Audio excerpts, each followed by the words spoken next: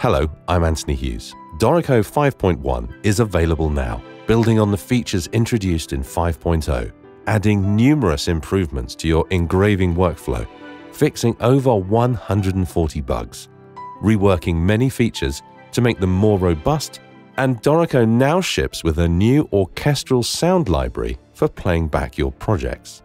Iconica Sketch is included with Dorico Elements 5 and Dorico Pro 5 and puts a complete orchestra at your fingertips. The sounds have been reworked from Steinberg's professional Iconica Sections and Players VST library, optimized for file size and CPU performance, giving you high-quality playback without any complicated setup. All of this at no extra cost. It's even available on iPad when you subscribe or purchase the lifetime unlock, and will work best on iPad Pro. I've made individual videos that showcase the new library, as well as getting you up and running. We know how important engraving features are to Dorico users, and we've put a lot of work into some of the areas you've asked about the most. We've completely reworked much of Dorico Pro's powerful Divisi feature, so that ranges of unison music and transitions between Divisi and unison passages and between clefs and key signatures are much more reliable. Divisi also now works much better on condensed staves. You can now hide cautionary key and time signatures at the end of a system by way of notation options and individual properties.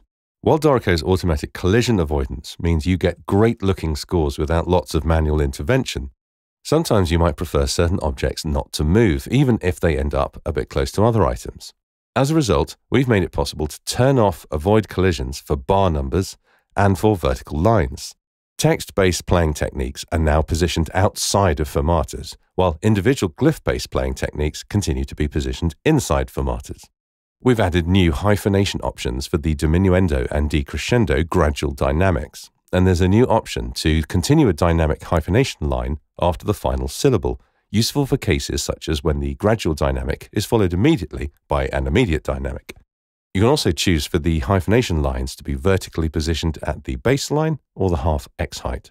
Improvements to instrument changes mean that you can choose for the transition between instruments to occur either directly after the last note of the outgoing instrument or before the first note of the incoming instrument. The paragraph style for instrument change labels now includes a border, and there's a new paragraph style for instrument change warnings. You can also choose to show or hide the warnings. By default, these will be enabled for parts, but not show in the score. You can now display rhythmic cues within the staff, and they can be set to draw as slashes. There's a new option for determining the appearance of repeat ending lines before the final segment. Clefs and key signatures are now correctly positioned on staves with more or fewer than 5 lines. Lyric verse numbers now use their own paragraph style. It's possible to create a run of grace notes in the 5-line presentation of a percussion kit, and you can optionally exclude a chord diagram from the chords used in this flow frame. Let's take a look at playback. Building on our features for more natural-sounding playback introduced in Dorico 5.0, we now balance the playback of voices within music for keyboards and other polyphonic instruments. As human performers will try to do instinctively, Dorico will now emphasize melodic lines and let the accompanying textures blend in naturally. Dorico will now also identify many contrapuntal passages and emphasize themes during playback. There's a video that goes into more detail. Please do check it out. Dorico 5.1 allows playback of holds and pauses. Fermatas, caesuras, and breath marks now take effect with project-wide options and individual customization, both of how long to wait on a pause and also any gaps left before the music resumes. You can even edit the envelope in the tempo lane of the key editor. Learn all about it in my dedicated video. There's a link in the corner. Another one with its own video to check out. Dorico can now use MIDI pitch bend to play back glissandos. Now, this one's a personal favorite of mine. Dorico has always allowed you to edit the played onsets and durations of notes independently of their notated durations, allowing you to add some humanization to your performance and also trigger features of certain VST sound libraries. Now you can lock played durations, meaning editing the notation doesn't affect the playback. This is very useful for someone like me who inputs a lot of music using real-time MIDI recording.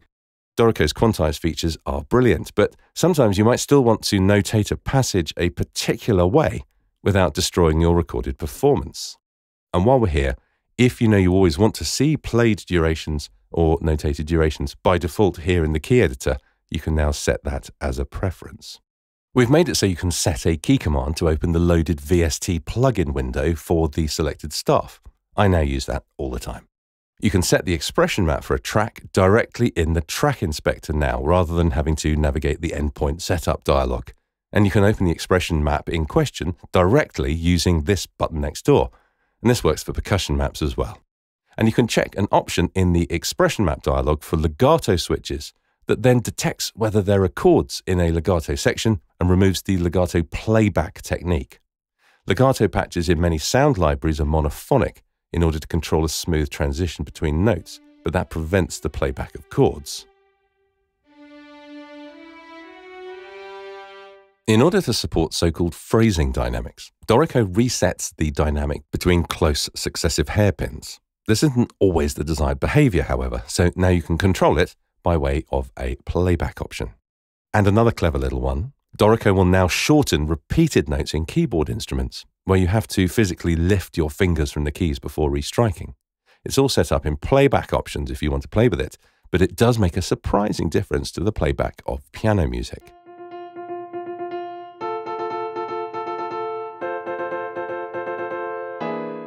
The status bar readout for playing techniques now includes information about the resulting playback technique. This one's surprisingly useful. Dorico's default output levels are relatively low in order to accommodate the comfortable playback of large ensembles. However, I tend to use the preference to increase that default because I often work with solo piano projects or smaller ensembles. That can be a pain then when going back to working with a larger orchestral score. Now, I can reduce the default and use this command in the play menu to reset the output levels of all channels in the loaded project to match my new setting. Finally, for playback, pressing the stop button in the transport window when playback is stopped will send an all notes off mini message, useful for those times when you might encounter stuck notes. Input and editing now, and we've improved the new live editing feature for modifying the pitch and rhythmic position of notes. Hold down Shift as you drag notes up and down to change their pitch chromatically. And live editing now works with percussion, even letting you drag notes between instruments in a percussion kit. Once again, I've made a video all about these improvements that I'd love you to check out. There's a new undo history dialog that lets you move instantly to a specific point in your editing history for the current session. It's possible to hide playing techniques and tempo items directly in the popover as you create them, simply by putting parentheses around them. And if you wish to create rits or accelerandos with dotted lines, even if your default is set to a different style, then typing 3 dots after the tempo in the popover will automatically apply that appearance property. Finally, in input and editing, you can now nudge slurs in any direction using Alt and the arrow keys. And as with other engrave mode items, when you drag slurs, you can now hold Shift to constrain the movement to purely horizontal or vertical. Right, we've made some really great improvements with managing your projects. Dorico Pro 5.0 introduced features for creating and editing instruments. 5.1 now extends this functionality to allow you to edit the families that instruments belong to, including creating your own instrument families. And it's also possible to set up your own instrument score orders, which can be customary for certain styles of music. There's a video all about these two new editors that shows you everything you need to know. We've added a handy little dialog that displays all sorts of statistics about your project. This will be helpful for professional music copyists who are sometimes required to add up the number of individual bars they have copied to calculate their fee. There are several other interesting statistics, though, that reveal how many of which notations are in your project. And while we're in this neck of the woods, you can use simple markdown in the project info dialog to set individual words to display in bold or italic styles. A new command in the setup menu scans your project for players that don't have any music in any flows and allows you to safely remove them along with any associated layouts. And when exporting a PDF of your project, you can now choose to export separate files for each flow. Be careful to update the file name recipe to include some unique flow information in order to avoid all the files overwriting each other. Of course, it wouldn't be a Dorico release without a number of workflow improvements that hopefully make life just that tiny bit better. Firstly, you can now export all text information from a project in order to review or proofread that text or to populate publisher catalog databases. The resulting CSV file will contain all text from project info, text frames on each page, lyrics, staff and system attached text, tempos, dynamics, playing techniques and rehearsal marks, even markers and comments. Next, when you copy text from Dorico and paste it into another application, it will now retain the formatting. When switching between page and galley views, the zoom level will remain consistent and Dorico will attempt to restore the last view position. You can set key commands for custom zoom levels. In the Key Commands page of Preferences, find Zoom in the View menu and define a custom zoom level by entering a number in the parameter and setting a unique shortcut for it. You can set up as many as you need. You can also define key commands to open the jump bar directly in its Go-To or Commands mode. There's a new View Page Numbers command that shows a large, non-printing page number at the outer top corner of each page, useful when zoomed out or needing to know the number of a page when using a template that doesn't include them. When exporting graphics either via print mode or using graphic slices in engrave mode, you can choose for the background to be transparent. And last but by no means least, we recognize how valuable it is to be able to share your music to allow you to work with others, and are committed to improving music XML interchange with other software. Dorico 5.1 sees massive improvements to music XML export, which now saves data about staff, system and page attached text, system and staff formatting, and many new notation types, ornaments and trills, arpeggios, holds and pauses, multi-bar rests and laissez vibrer ties, as well as many more playing techniques, including various fretted instrument techniques. Dorico 5.1 is available now, and it's a free update to all existing Dorico 5 customers.